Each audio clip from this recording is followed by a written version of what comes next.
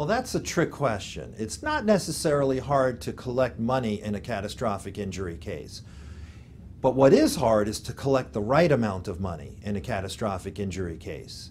You need to have a lawyer experienced enough to recognize when there is a catastrophic injury case, what needs to be done to give it what's considered the full value of that case. For example, if somebody has a catastrophic injury, the best way for an insurance adjuster or for a jury to see and understand how that injury has affected the person is what's called a day in the life video. A documentary, if you will, going through an entire day, and these video documentaries are very effective in showing insurance adjusters and juries what somebody has to go through on a daily basis to live with a catastrophic injury. There are life care plans that need to be introduced.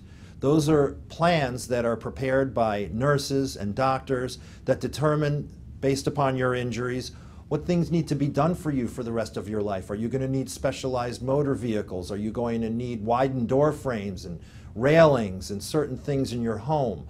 All of these things for a catastrophic injured person are critical. And your lawyer must know these things and get you the full value up front. Because again, you don't have more than the 4-year statute of limitations to bring this claim.